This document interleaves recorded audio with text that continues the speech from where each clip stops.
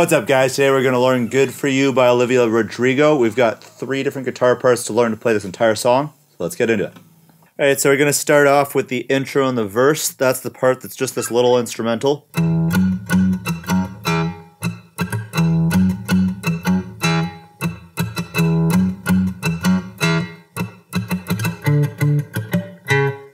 So this part is pretty simple. It's actually played on a bass guitar, but we're going to play it on our normal guitar here. And this part is played for all of the verses and the intro. You're starting off just on this E string and alternating between the open and the 2nd fret.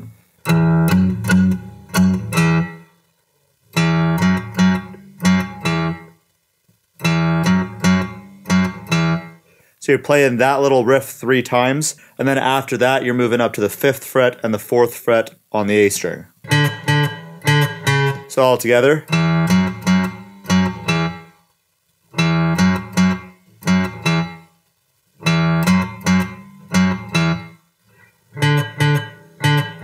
Now what I'm doing here to make this a little more interesting and add a little more groove to it is palm muting most of the notes and then adding a few little chugga-chuggas in between some of them, just to kind of keep that rhythm.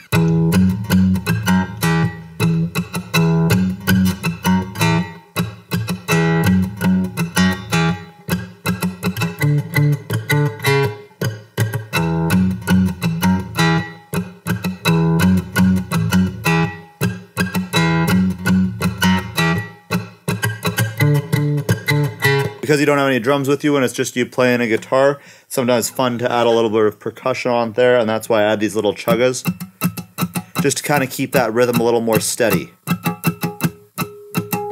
I'm not really doing them in any particular pattern, I'm just kind of doing it how it feels nicely to keep a steady rhythm.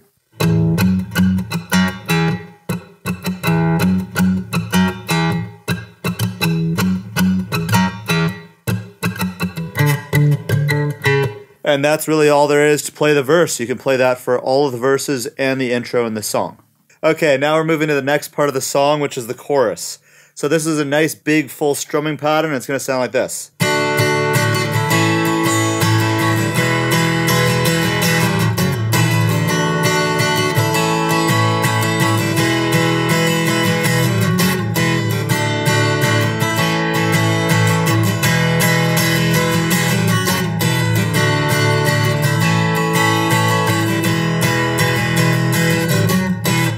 What I'm doing here is going from a D to an A to an E, all standard chords, and then throwing on this F sharp minor, which is a bar chord. That one's a little trickier, but if you struggle, you can just play it with the top 3 strings. And if you can get that full bar chord, then you can play all 6 strings. So moving between these chords, slowed down, it sounds like this.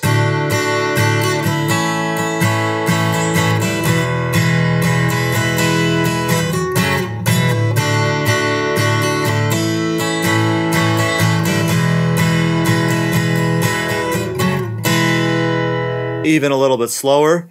D, A, E, F sharp minor, E, and then back to the start. And then that should get you that full pattern there. So try that out. Listen to it more than trying to count it out too much. You'll get the feel a lot better by just trying to listen and mimic me than trying to count it out specifically. A little bit of an offbeat rhythm, which means we're not always changing on that one beat, so this one is just going to be easier to learn by listening. But that's how you can play every chorus section. Now, one other way you can do it, because this actual song is played with an electric guitar, is to play the power chords, which will give it a little bit more of a rock feel. So if we're playing these power chord forms, which is just 1st finger, then 3rd finger, and pinky, that's your shape. We're just going to switch this shape between our 4 chords here. These are the same chords in different positions as we were playing down here. So we've got a D on the 5th fret, the A string, A on the 5th fret of the 6th string, or E string, then moving up to an E on the 7th fret of the 5th string, and then that F sharp minor, or just an F sharp bar chord, is on that 9th fret of the 5th string. And then you can just play the exact same rhythm.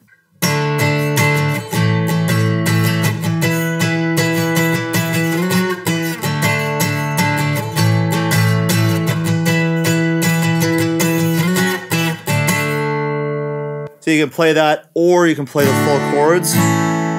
Whichever one you want will work for you. If you want a more rocky feel, go with the power chords. If you want a more open strumming acoustic feel, go with the full chords. And that's how you can play the entire chorus. So then moving into our third and final section of this song, and this is the instrumental that's played after the choruses. So you've got your chorus strumming pattern.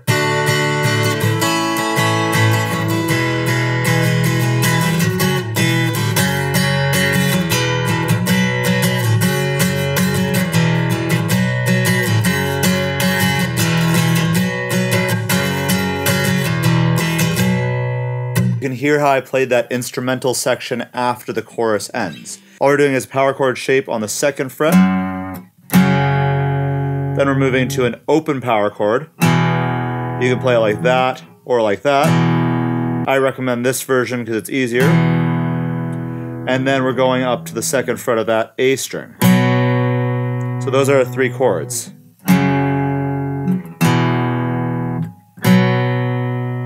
And then our rhythm is just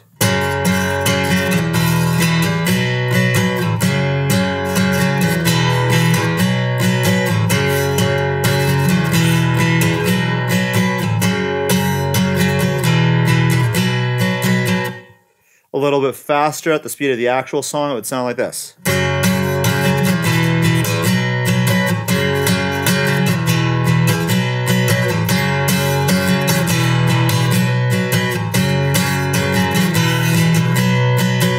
And you can play this one a little bit of aggressively because it is actually a pretty high energy rock song. So you don't have to be super clean with everything. You can add a little bit of rock to it.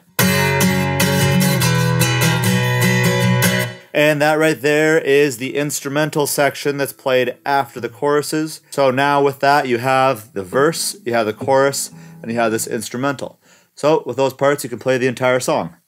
And that's all there is to it. Thanks for watching. Please hit that thumbs up button and say hi in the comments. Subscribe and hit that bell notification, and I'll see you in the next video. Light fell out.